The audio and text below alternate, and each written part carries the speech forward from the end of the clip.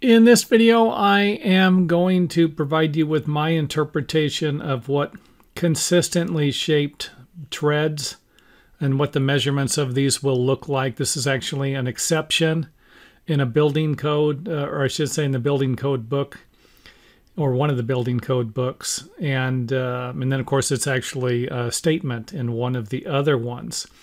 So let me start off with explaining what you cannot do with rectangular shaped treads. Now, this particular code said you're not allowed to do this with rectangular shaped treads. This is my interpretation of it, but it said it was more for winders, or a curved stairway is what I'm going to be guessing, or assuming on the curved. It did say for a winder stairway.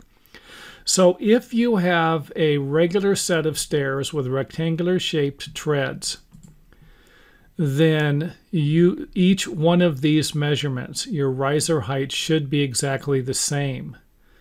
So we have 11-inch treads and we have 7-inch risers, but all of the measurements should be exactly the same.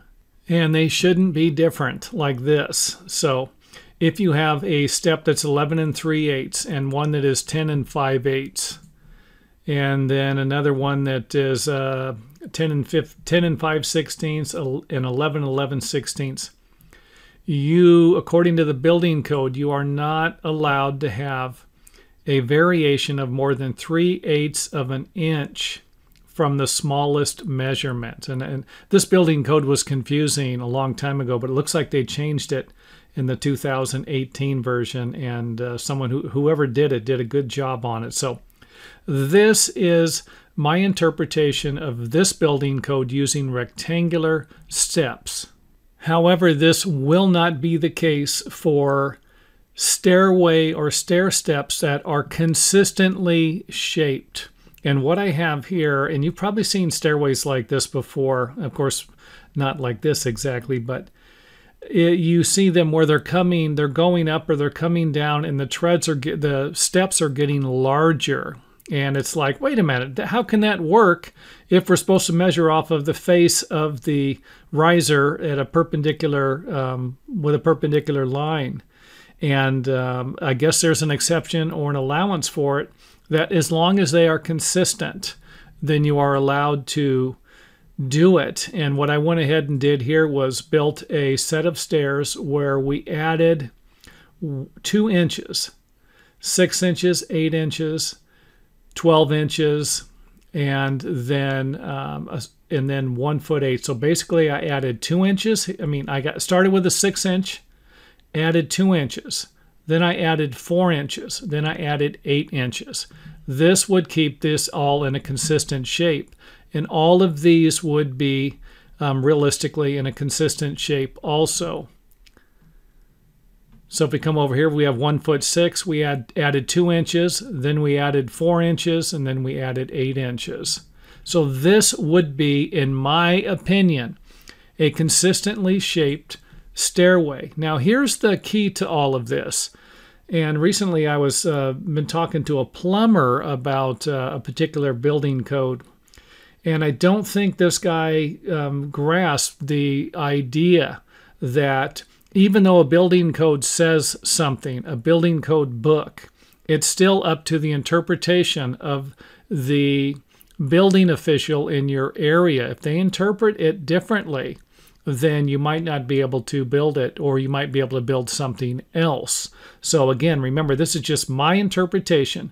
You would need to check with your local building department or building authorities for clarification and verification.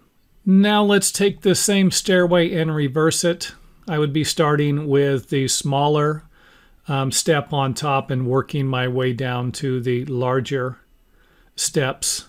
So 6 inches, 8 inches, 1 foot, and 1 foot 8. Here's an example of a curved stairway with the consistently proportion or shaped treads. We simply subtracted 1 inch working our way up, or subtracted 1 inch working our way down. Again, but these measurements are consistent. Same thing on the outside.